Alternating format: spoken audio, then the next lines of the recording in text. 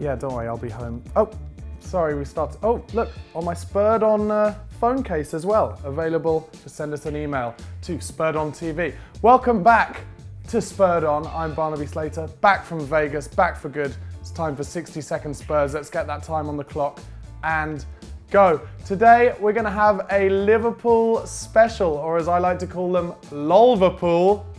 LOL.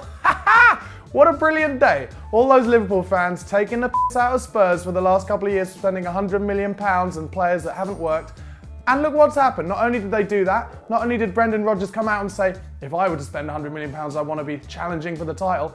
But today, Raheem Sterling wants to earn some more sterling elsewhere. He wants to leave. It's all come out in the papers. So let's get this right. In one season, they'll have lost Suarez, decent player, Captain Fantastic, Steven Gerrard, and now the great hope, Raheem Sterling. Is he going to go this summer? Who cares? Is he going to come to Spurs? Probably not. Second piece of news today, DeAndre Yedlin has come out and said how good it is to watch Harry Kane in training every single day because he's a worker. He goes to the gym before, lifts some weights before training, then lifts some weights after training and does shooting practice and trains. What a player. DeAndre Yedlin from the USA are right back next season. That's 60 Second Spurs. We'll see you tomorrow for some more. Subscribe below. Follow us on Twitter @SpurredOnTV.